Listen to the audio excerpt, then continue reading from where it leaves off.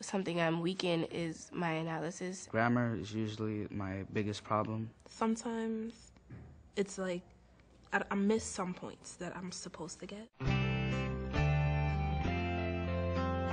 The Literacy Design Collaborative is a framework that puts literacy first.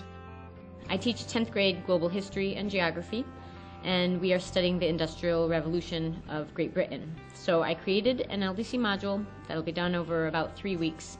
When a teacher's writing one of these LDC modules, there's 4 things that they need to keep in mind. The first is, what is the task that you want your students to complete? LDC provides a pretty clear framework. There's a bank of templates there, narrative, informational, explanatory, and argumentative. And so they will lay into that template and make it their instructional task what it is that the students will be answering in terms of a question.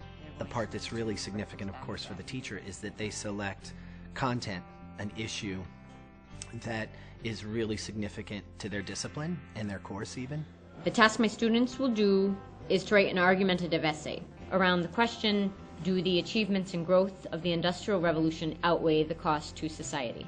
The second thing is, what skills do your students need? And that's where it becomes an individual process. What do your students need to improve on throughout the year? If I can teach them those skills within the context of an LDC module, then I can actually be giving them text in the future, and they can do it independently, which is the core of the new standards. The third thing is, how are you going to design your instruction? What mini tasks are you going to create to scaffold those skills? And then finally, what are your expectations? What do you want out of this? The key result is when you see that paper, when you see that sample of student writing and compare it and assess it based on the rubric and providing feedback to that student. Did this student demonstrate the literacy skills that I had planned at the beginning of my module?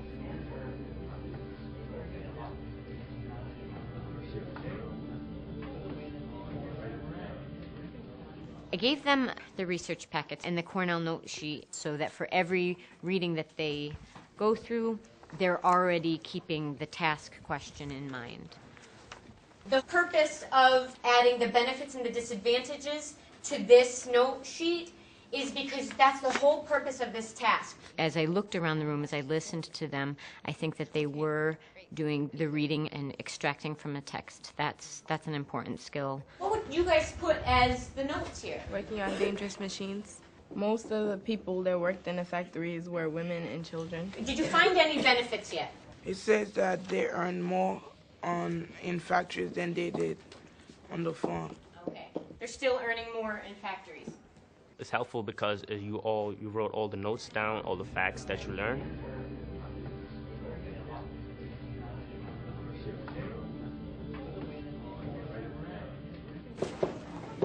And I asked them to make a t-shirt explaining the benefits and the costs that they have identified so far in the readings from the Industrial Revolution. And each group had full lists on both sides. What's a positive? Since there were so many employees, it helped the economy and the businesses grow. Disease spread because there's a lot of people living in the tenements. They proved to me that they had learned a lot, that they were able to discuss these issues, the good and the bad. Oh my goodness. The children is younger than 14. When I heard classmates speak, it gave me a better idea of what I'm gonna write about. 2 hours a day, that's not enough. But they were lucky to have education because the government financed it for them. But was the education enough for their future? The conversation just kept growing and growing, and questions were being asked, and people were disagreeing with one another, and the conversation itself is another skill. One house full of 20 families sharing one bathroom.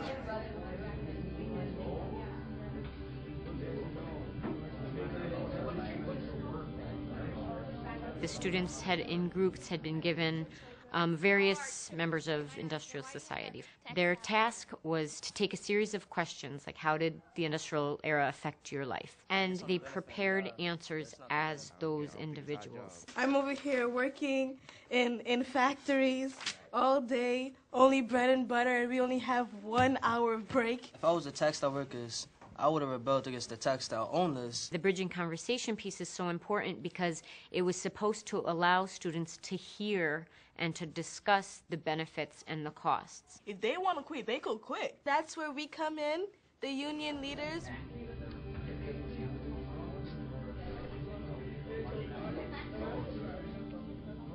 What if we were subjected to child labor and absolutely no education as teenagers today? What if we were working long hours, beaten every minute, and paid little to no money? We've been working on our introductions, our hook, and really establishing what is their claim to that essential question. Did the costs outweigh the benefits, or did the benefits outweigh the costs? You had a really great hook, and you said, you know, as teenagers today, could we have gone through this? But then make it clear again, the benefits did not outweigh the costs, or the costs outweighed the benefits. If the lead isn't right, if the claim isn't right, what you have is students investing time and many times lots of work into something that has no foundation and just falls apart. What LDC provides are those markers, those steps, those stop and consider portions. Whatever you put here, this is your first body paragraph topic.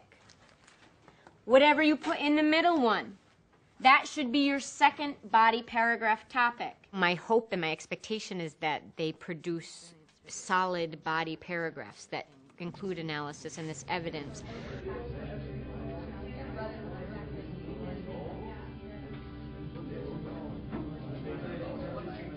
What all literate folks have to do, and just to navigate, it's that sort of, well, what do others think?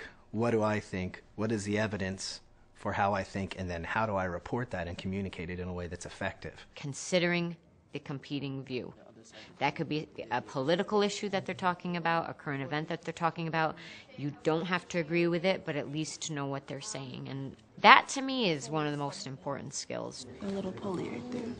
Yeah, you're right. It could obviously harm people. They had to provide reasons for the counterclaims, but then they had to refute the comments. So you basically have to say, sure, that's true, however, and then go back to your claim that's saying it's still not worth the cost to society.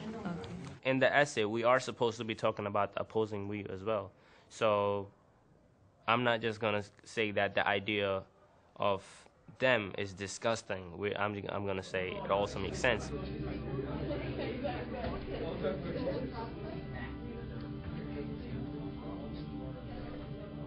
Yes. They are going to exchange drafts of the introduction, the body paragraphs, and the competing views. Where is your claim? What's the introduction? I guess you have a hook, but you don't really have a background information. I know what side you're fighting for, but you know. I forget to put that in. Oops, okay, let's check that off. Where is it? No claim.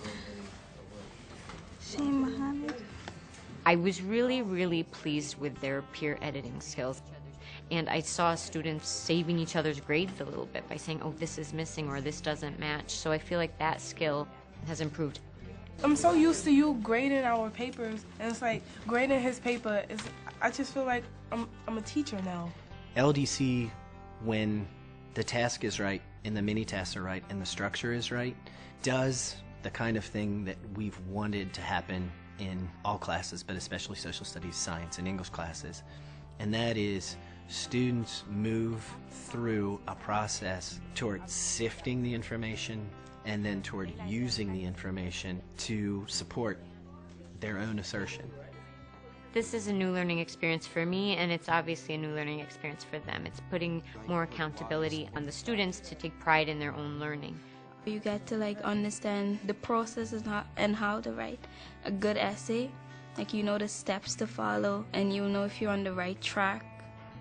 It's been a great process, and it's challenging and it's time consuming, but the results are really amazing and fulfilling as a teacher.